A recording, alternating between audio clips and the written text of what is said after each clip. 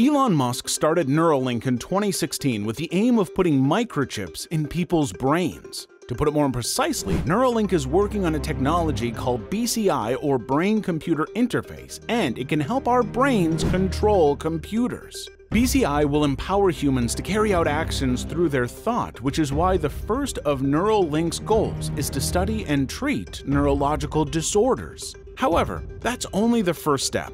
With time, Musk hopes that the technology will evolve to a point that it will even save memories and let people revisit them like photo albums or computer videos. Neuralink isn't the only company pursuing these goals. They have a very worthy opponent in Synchron, a brain data transfer company based out of Brooklyn. In fact, Synchron has just scored a major win over Neuralink by becoming the first human trials of the BCI technology. I'll talk more about that later, but first, let's dive into what BCI really is, how it works, and how it has evolved over the years. At its core, BCI works as a device connected to the human brain that allows a computer to read a person's thoughts and turn them into actions like typing, pressing buttons, or using input devices to play video games. And it all happens due to the complexity of the human brain. We know the brain is the most complex biological structure ever. Despite hundreds of years of research, scientists are still struggling to figure it out.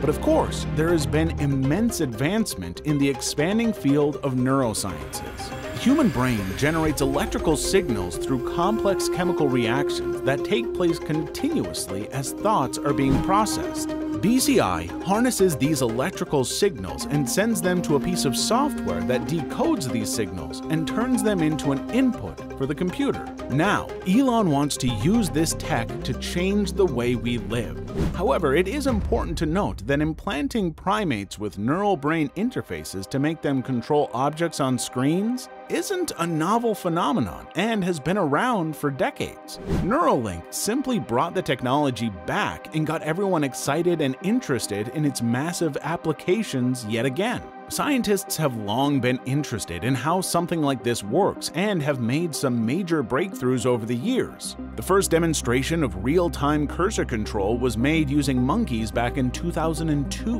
By 2008, a monkey had learned to control a robotic arm in 3 dimensions and used it to feed itself. 4 years later, a successful test of a brain controlling a robotic arm took place, and by 2017, a human being controlled a cursor mentally to type out words and sentences. All these tasks required just a few of the brain's neural electrodes. However, Neuralink changed the game in 2019 when it presented us with a pig named Gertrude, who had a wireless implant that monitored signals from more than 1,000 neurons. A year later, Gertrude was embedded with a chip that could accurately predict the positioning of Gertrude's limbs when walking on a treadmill. According to Musk, the pig had been living with a chip in her skull for 2 months. In April last year, Neuralink sent out the most exciting video yet of the BCI in action. This demo included a monkey that plays a video game using just his brain in return for some banana smoothie rewards. The animal, named Pager, sent mental commands wirelessly to a computer. Elon Musk tweeted about the breakthrough and has since targeted 2022 as the year for full-blown human trials. By early January, Neuralink was looking for a director to oversee the company's first clinical human trials. According to Elon, it was difficult to have nuanced conversations with monkeys, and BCI devices in humans were the way to go. This takes me back to Synchron and how they came up with a major surprise just recently. The company began its first human trials in the US last month and remains the only company to get FDA approval ahead of Neuralink. Their BCI device, called Stentrode, will be implanted in 6 patients as part of the trial. Now, this may come as a surprise if you only follow development in the US, but the fact is that Synchron has already run similar successful trials in Australia. The Australian studies demonstrated the technology to be safe in 4 patients who were monitored for 1 year. No adverse health impacts, disabilities, or deaths were recorded. And the participants even ended up using the Stentrode system unsupervised in their homes. They used it to send text messages, emails, and even conducted online shopping with it.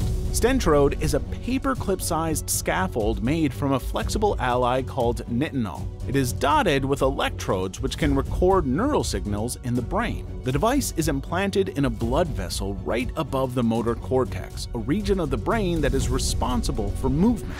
The company described it as a minimally invasive procedure, which involves a small incision in the neck similar to the insertion of stents in the heart. Once implanted, it translates brain activity into a standardized digital language and allows patients to complete everyday tasks. Just through their thoughts, participants can use external devices to do many of their everyday chores. Synchron's clinical trial is approved by the FDA, and the early feasibility study is being funded by the NIH. If this study concludes successfully, it will open up a world of possibilities for the Stentrode brain implant. It can become the first BCI device to be sold as a commercial product aimed at paralysis patients to regain their independence and have more control of their life. Many observers are seeing this as a setback for Neuralink and Elon Musk. The reason being that Musk is usually the first to drive innovation and the first to get approvals because of his advanced ideas. This will also pinch Neuralink because one of its former presidents is now invested in Synchron.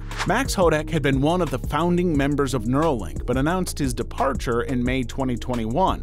A few months later, in February 2022, Hodak wrote in a blog post that he was now serving as an advisor to Synchron and had invested in the company as well. Hodak called for everyone to not see it as a setback for Neuralink, but his departure and the following investment in a direct rival raised a few eyebrows. However, the fact is that BCI is a vastly unexplored field as of now with a million possibilities. So this isn't a knockdown, but another possibility for greater exploration of the field. And late trials may not be a bad thing for Neuralink either, because this will give them a chance to study already existing data and be better equipped. For Neuralink, the first human trials are not far away. The firm is better funded as they raised $205 million last year compared to the $70 million raised by Synchron. Neuralink also remains on the lookout for a clinical trial director, which means they're sticking to their plans for human trials this year. With better funding and data to go on, the scope for Neuralink's BCI device will also be much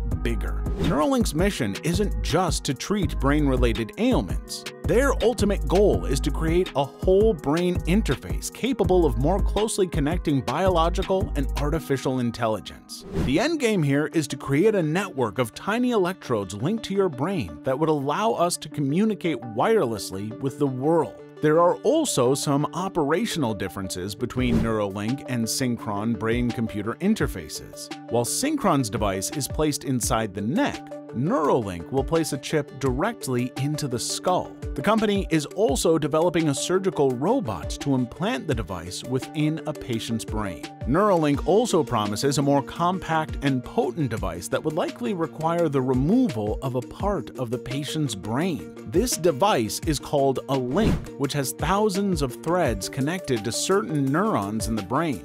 Each thread is 20 times thinner than a human hair. The link is roughly the size of a coin and is connected to an external computer by Bluetooth for continuous communication. The future of BCI and Neuralink does sound promising, but the scientific community has called it Elon Musk's biggest challenge to date. He is making rockets to take NASA to the International Space Station, and he is building spaceships to start a civilization on Mars. However, mainstreaming brain-computer interface may just need the most commitment. As of now, less than half of Americans are convinced with the technology, and an even lesser number would consider having a computer chip surgically implanted into their brains. But installing it or making it available for a select few will open up a different can of worms. Other detractors object to the use of BCI on ethical grounds. They fear that if the human brain can be connected to a machine, it will become vulnerable to being hacked and controlled by others.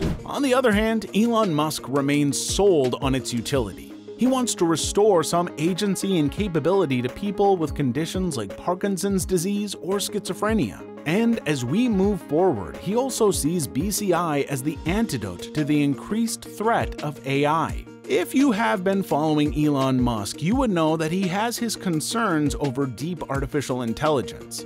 He remains worried about what he calls a singularity, an intelligent machine with autonomy that can behave like human beings but in a much more organized manner.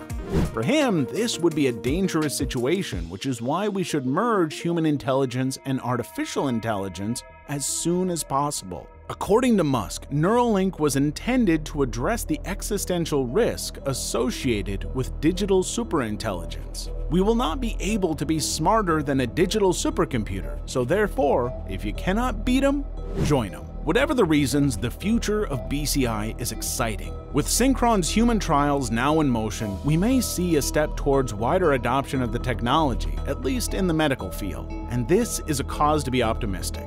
There are more than 5 million people in the United States with paralysis and hundreds of millions more around the world. This would be a great starting point to bring them back to life. Maybe we can look at it this way.